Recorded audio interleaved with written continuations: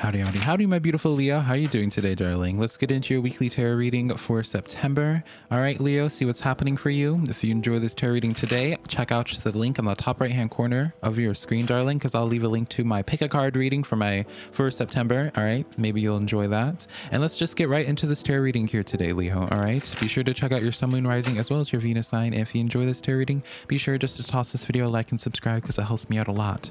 All right, so Leo, you have the 10 of Pentacles here in the back of the deck. All right, 10 of Pentacles, stability coming in, finances, financial investments are starting to pay off in tenfold here. All right, if you have invested, obviously I'm not a financial major, darling, okay, but obviously if you have invested into something, if you've been putting a lot of work into a project, maybe you've been working overtime at your job here, Leo, I see advancement just in career. I see things further stabilizing, you finally being able to sink your roots into things are going to be calming down for you, I feel, Leo, in September. I feel like this is going to be like a catch-up month for you.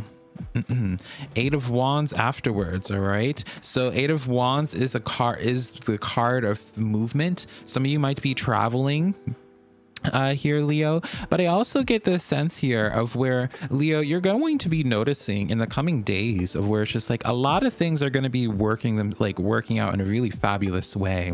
All right, Eight of Wands, that can be known as like quick success coming in. And with the 10 of Pentacles, if you have a business or if you're in sales in whatever type of way, Leo, this is a direct message for you, darling, of where it's just like you're going to be making a lot of sales here in September. You're going to be making a lot of money here, darling. All right, I also get, if you're traveling in September, Leo, you're going to be able to make some really solid connections there, because with the 10 of Pentacles, this is like sharing a table, and some are illustrations of the 10 of Pentacles anyways, Leo. It's an illustration of a bunch of people who are vastly different from one another sharing a table. All right, and so with that card of traveling here, if you travel, or if you not even just like in a sense of like, because many people think about traveling in a sense of like leaving the state or country or whatever, this is like a sense of like you choosing to travel out of like your normal routine, right? Your normal pathings, right? So if you've been thinking about trying out that new coffee place, I feel like you'd be really valuable there, right? You have the 5 of Swords coming in here. Now, why is that 5 of Swords though, darling? King of Pentacles. Okay, so this is I'm sure this has been a nice message for you to hear up until this point, Leo, right? Because this is reading off to me of where it's like you've been having a lot of hardships when it comes to trying to stabilize things, and I feel like for you, Leo, that's really all that you are craving, is things finally taking root. If things like, it's like the scenario that I see, it's like you're continuously you're just trying to get, like you're planting the seeds and you're just trying to get the seeds to fully develop so you can start having a good harvest.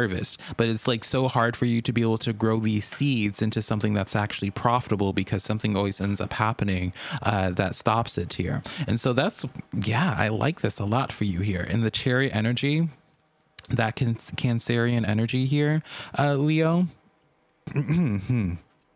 Now with this Chariot energy coming in here, I kind of see this, Leo, there's like something that you're sitting on in your head about taking action on. Maybe you're thinking about being like, oh, maybe I should go back to school and get a different certification for something.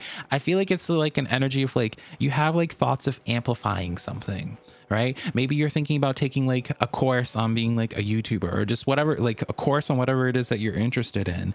And I feel like you need, like, this is like a blessing.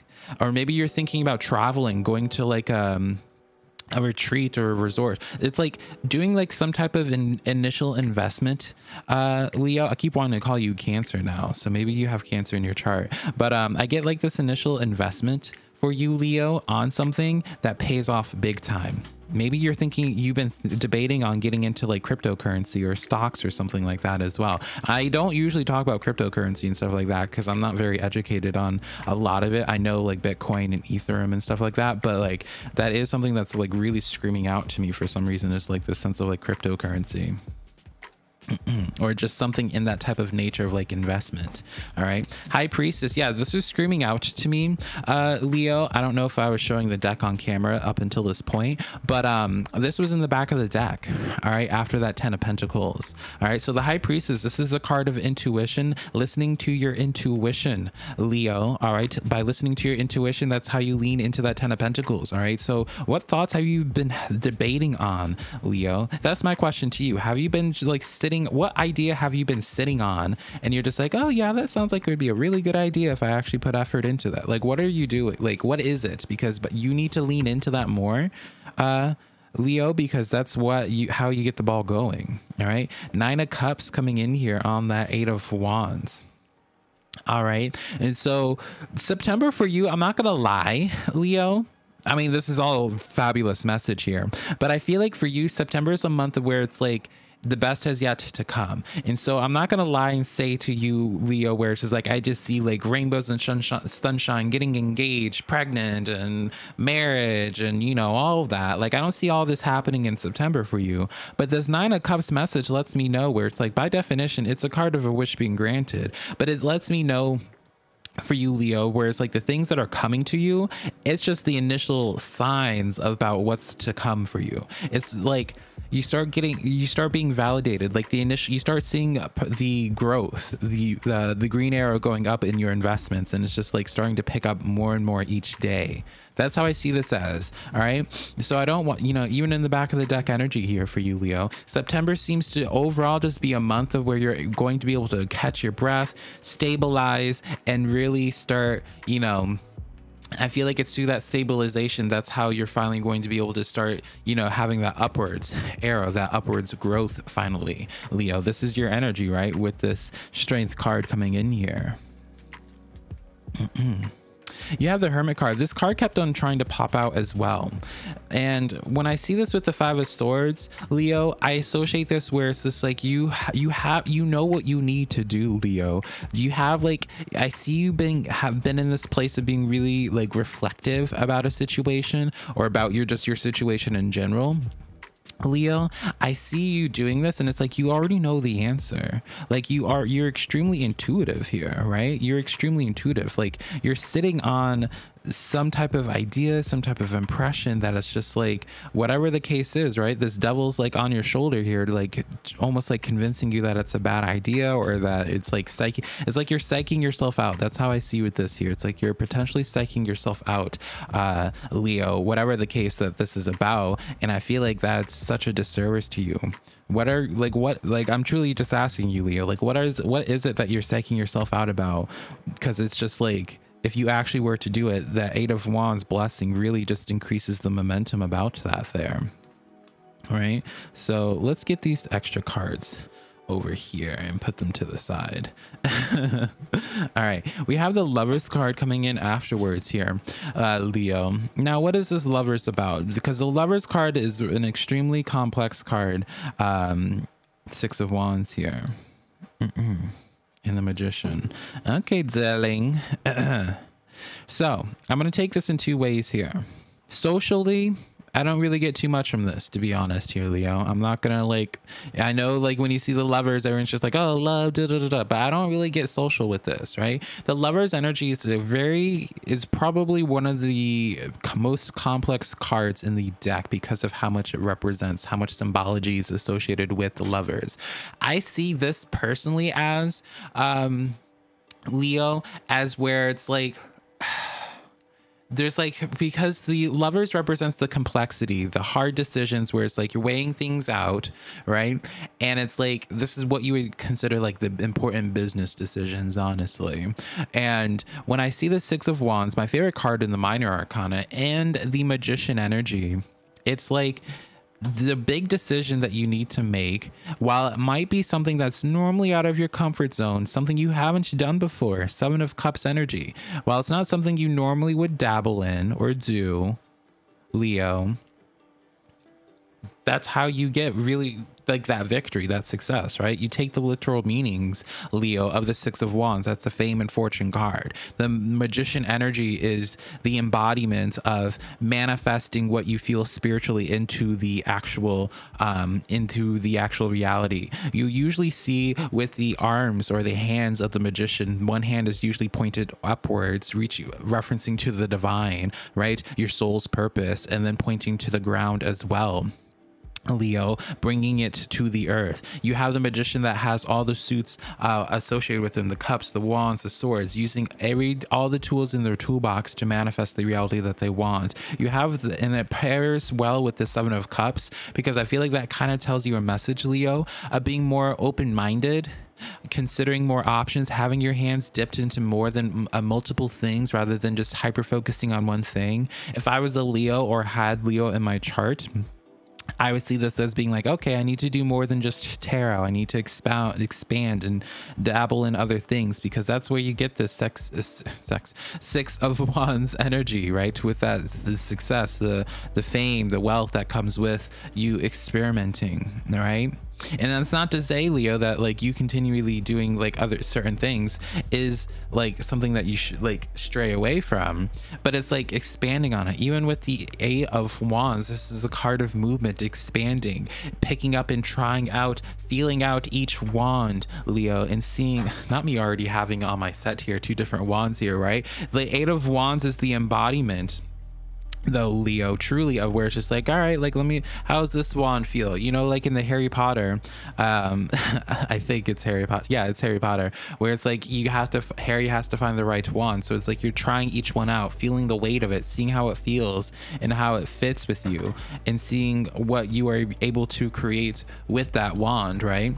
So yeah, that's how I want you to see this as, Leo. There's so many signs in this that talk about experimentation, and really all you need to do is just to go forward with it, right? You've already seen the signs. You already have been getting all the hints and clues, Leo, of what you need to do, right? Is you can't escape it anywhere. When you go on YouTube, I have this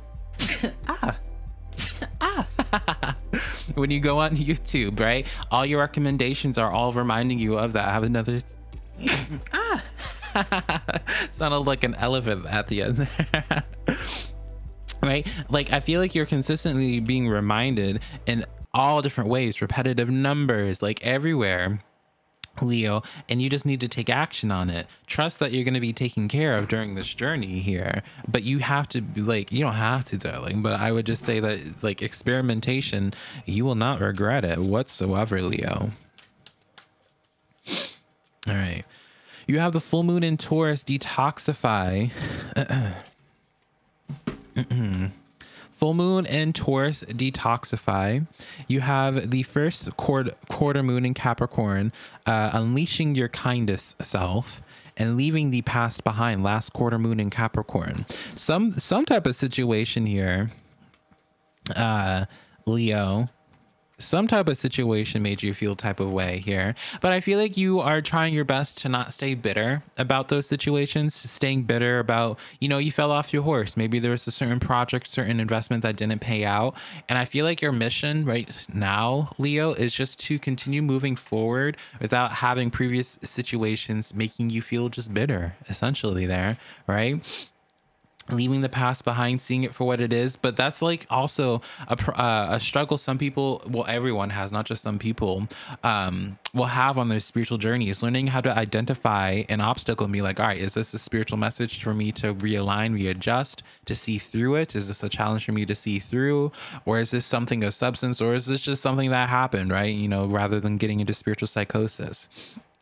And this is like a direct message where it's just like spirits telling you, Leo, where it's just like, don't put much meaning into that situation, darling. All right, move on from it. There's nothing to gain from it. There's no depth. Just keep it moving. All right.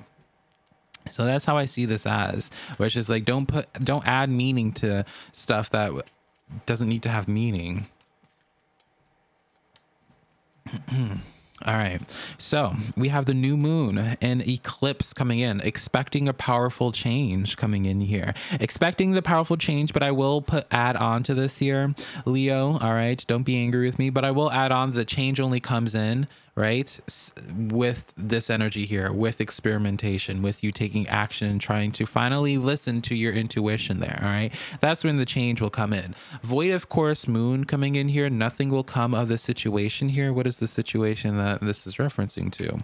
Ace of Pentacles coming in for you, with the Six of Cups in the reverse. All right, so what you need to accept that's not going to change from this here, Leo, is that I feel like there is this change of course, change of approach here. You can't keep doing the same thing that you have been doing and hope to have the same or better results. That's really what this is here. It's just like, don't allow things to be stale. All right, conclusions are within reach, full moon and eclipse. So if you've been going through like that financial block, maybe it's been hard for you to get a lot of recognition on your business, on your hustle, Leo. All right, the conclusions are easily within reach. You just have to change how you're going about it, right? The intent is still the same, right? I mean, the like the intent of what it is you're wanting to accomplish is still the same. The objective is still the same, Leo. It's just a matter of like changing courses of how you get from point A to point B. Does that make sense? It's not a situation, and it's like easily doable here. It's not something you need to just drastically shift.